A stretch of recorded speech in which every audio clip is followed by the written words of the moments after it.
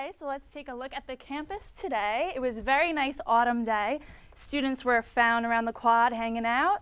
And let's go to our local temps. Okay, over here in Hartford, it was 68. Down here in New Haven, it was 70. And in Waterbury, it was 68. Okay, and our radar, not much going on, but if you can see up in the upper northeast, there's a little bit of rain, but so far, so good over in this area. Let's go to our national. Okay, over here in California, our friends are having a little bit of a cold weather over there with 60s.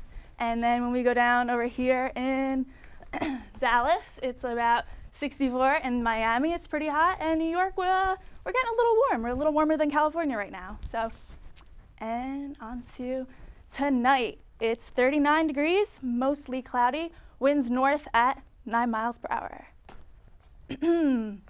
And 63 tomorrow, mostly sunny, northwest winds at 14 miles per hour.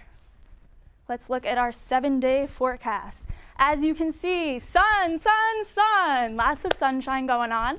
It's only going to get warmer until the weekend, so if you're home for Sunday, you might want to go to the beach.